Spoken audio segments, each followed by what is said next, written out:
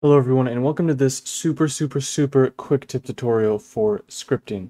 This is going to be how to make sort of deep JSXBIN encryption.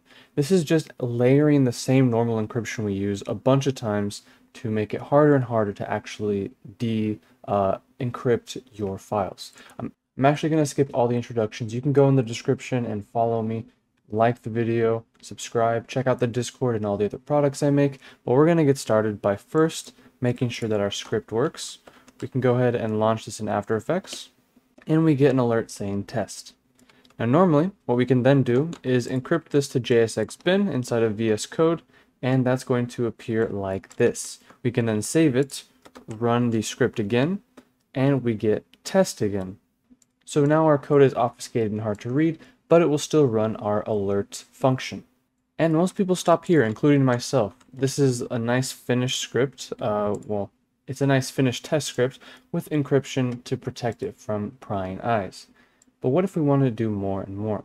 Well, this super simple method we can just keep repeating. I can select my already encoded code and run the same command. Now I have a bit longer of a string, but we have the same encoding. I can run it, get my test alert. Go back in, select it, run it again, slightly longer string, save it, run it, same alert. And theoretically, you could do this as many times as you want. Perhaps in the future, I'll look into some way we can automate this to select how many times you want to iteratively do this. And now you're just going to have a slightly longer and longer string as you do this many times. And with that, you have a more protected script which will require more and more layers of unencryption if anyone is to ever try and hack this. If there's ever a tool that can perfectly do it all, they'll still have to run this many times.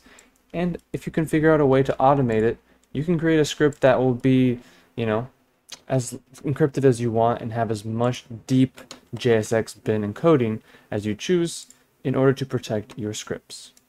But that's going to do it for this super quick tutorial, guys. I hope you enjoyed. If you did, hit the thumbs up button down below, subscribe, hit the bell icon. Make sure you follow us on all social media and links down below, and we will see you next time.